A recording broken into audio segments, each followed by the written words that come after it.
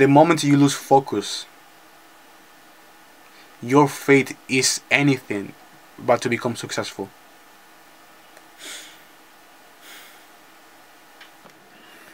Back on the 2nd of June of 2021, that was the first time that I went to the gym. I think I'm gonna have an image on the screen right now. I told myself it was time to make a change, and that's what I did. I went to the gym for the first time ever in my life. I was motivated by all the content I was seeing online, and especially my big sister. She was the one that encouraged me the most to go to the gym. I go inside the gym and I see all these people around me doing squats, you know, with barbells. What else? Curls, using the machines and stuff, and the treadmills. I was like, oh my god. There's the thing is, for me the gym was, you know, some dumbbells and the treadmill, and that's it. But there was so many machines. There were so many machines, and I was like, okay, what do I do now? So I went and asked one of the staff, a really nice person by the way, and she told me, oh, it's your first time here, so I think you might start first like warming up. I didn't know what warming up was. I mean, I knew from PE, you know, physical education. That's how you call it in the UK. And pretty much, she was like, oh, I feel like you should like warm up a bit on the treadmill. I went and I did that, and I was there for like 30 minutes, just not even running, just walking. And then I was like, I think after 30 minutes of walking, I think that's enough of a warm up, even though it is not. If you should do more than that. But and that's when I went to the dumbbell section, not the lifting section. I go to the gym in the UK, so I don't know how it is in other places. So you go the cardio, that's one of the sections. That's where the treadmill was. Then you have the lifting for like weightlifters, and then there's a different section where it has dumbbells from 1 kg to 20 kg, I think, and it has the balls, the balls. The balls that you can use to, I don't know, do Russian twist. So I wonder, I go and get the 1 kg dumbbells and I start doing curls. And I didn't know what sets were, I didn't know what reps were, I didn't know how much of rest you need to have in between. And I was just doing that till I was just on fucking dying. I remember people looking at me the whole time like. So after doing that, I think I did that for like 30 minutes. And I was like, okay, now after using the dumbbells, I'm gonna use another machine. I go to the machine section. I'm like, okay, what in the heck I do now? I didn't even know what curls were building. You know, I felt something in my arm, but I was like, well, I guess that's my whole arm already, so I might do abs. And I started using the abs crunch machine, the one that goes like this. Okay, 1, 2. I don't know how many I did, and after 2 hours of just going around the machines, just doing it till I die in every single one of them, right? I left the gym, and the next day, you know what happens after your first day of the gym, right? My body was so sore. I literally, I was, if I wanted to move 1 inch of my leg a bit, I was literally screaming. Inside my head, I was like, "Oh my god!" I wasn't told. I wasn't told that it was this painful, you know, to be sore after going to the gym. I thought I literally broke my muscles or something, because that was my first time experiencing that much of pain, right? And again, I didn't look up any kind of workout plan, up any diet plan. I didn't look up any after workout plan or process to, you know, recover muscle. I didn't know what protein was. I didn't know what carbs were. That's another thing, my diet. Well, so after that day, so that was the first day going to the gym. Second day, I didn't go because I was like, oh, I think I broke my muscles. I think I need to recover. I didn't know what muscle soreness was after going to the gym, right? The next day, I didn't go as well. So 2 days straight, I didn't go to the gym. Then the next day, I was like, okay, I think it's time to go to the gym. I did exactly the same thing, and then do every single exercise over again. So it was kind of a full body workout, even though it was not, like, nowhere near. So I did that for 3 months straight, and eventually I did manage to lose weight because you know, I wasn't eating sweets anymore. I wasn't eating garbage anymore. I was working out. I was eating healthier.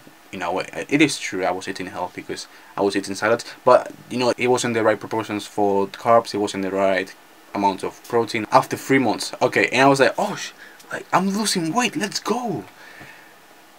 And that's where I reached what I like to call my biggest dead point ever when it comes to my fitness journey. I wanted to build muscle, right? I wanted to look big, I wanted to get bigger, right?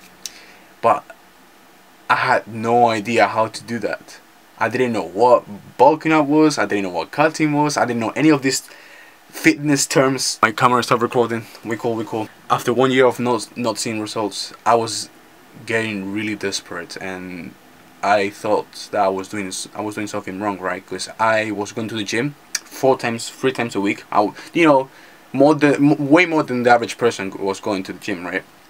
But it wasn't me going to the gym. I was doing, okay, the thing is, if you're going to the gym constantly, that means you're doing something wrong in the kitchen. That's pretty much to summarize it. That I was doing something wrong in the kitchen. But the thing is, I didn't know that. But that's when someone told me that, oh, you can barely lift any weights. I feel like you need to get bigger.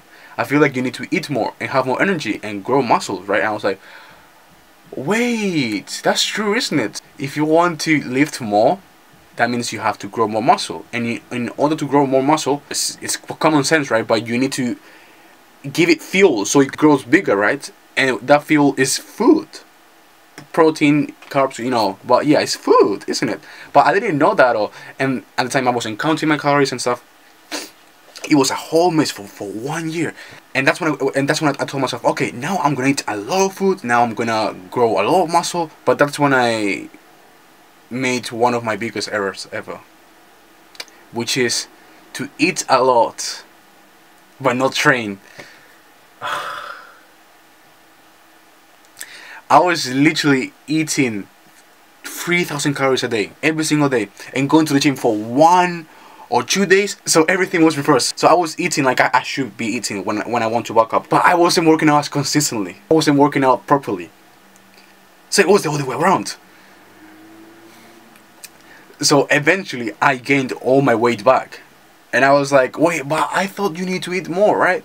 Bro, but you also need to go to the gym. So you know, it's funny for me to say all this because I've been through it, and after 2 years, well, 1 year from that point, you find it funny, right? But I am pretty sure for a lot of people, if they had been through the same thing and after 1 year they would have stayed physically the same, they would have given up on their fitness goals, and probably they thought everything they've done was a waste, you know, going to the gym for a full year and staying the same. So I want to cheer up a bit and say what happened after. So after 3-4 months of gaining weight, especially last year, September last year, that's when I decided to make a change.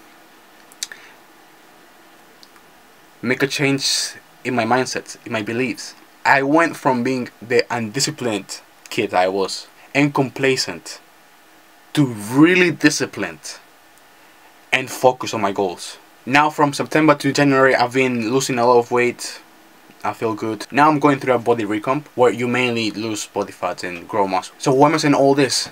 So what's the point of everything I've said till now? Why am I telling you my fitness journey? There's a quote, I don't know from who, but it goes something like, a man learns from his mistakes, but a wise man learns from the mistakes from others. You know, I could have blamed a lot of things that my fitness journey wasn't that good. 70% of it wasn't that good, right? Even though I'm grateful for all of it. I know I could have blamed, oh, I was clueless, I didn't know what I was doing, no one told me what I was meant to do. But I'm a man that takes full responsibility of all I do. And I know there are 2 reasons why this happens, and I want you to think about them and learn from them as a wise person. I lost focus and I got complacent. Those 2 are the reasons why we lose track and we never reach our goals. Another example is when last year, when my mindset was still the same as it was last year, I told myself that I wanted to upload videos on YouTube and inspire people that perhaps had been through the same thing as me, as I am doing right now. But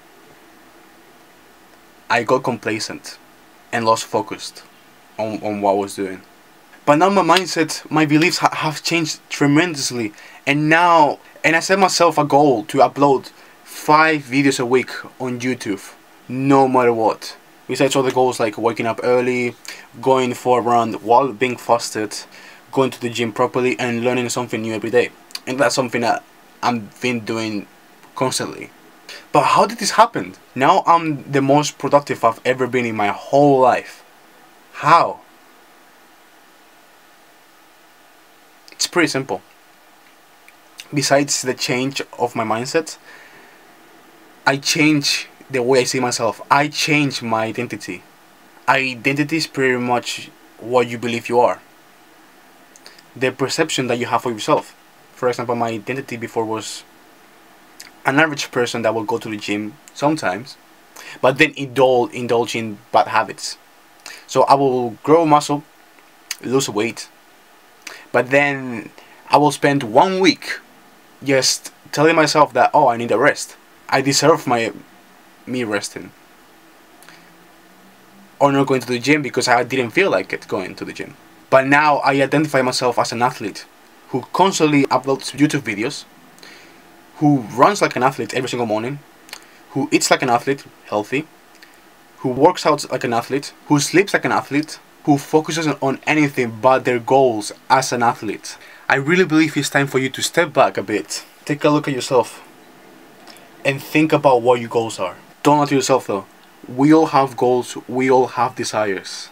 Now I want you to identify as someone who has already achieved those goals that you have in your mind. Let's say one of your goals is to grow a business and make a lot of money. You want to become filthy rich. I want you to identify as a successful business owner who works on his business 10 hours a day and only focuses on that. And you're not going to lose focus because a successful business owner doesn't spend 3, 4, 5 hours a day on TikTok, on Instagram, on YouTube, whatever, wasting the time and getting distracted like you were before, like how you identified yourself before us. A successful business owner tries every single day to learn something new that will help their business to grow. Of course, they don't overwork themselves. They are experts at time management. They know how to use time properly so they can spend their time with their loved ones. Obviously, 100%, 100%. Be healthy, 100%. But a successful business owner, the ones at the top, the ones that have everything you desire, the money, the status, everything, they never lose focus. They never get complacent because they know the moment that happens, their downfall is near to come. The moment you lose focus, your fate is anything but to become successful. Now it's time to get up from YouTube and take action. Yeah, that's about it. See ya.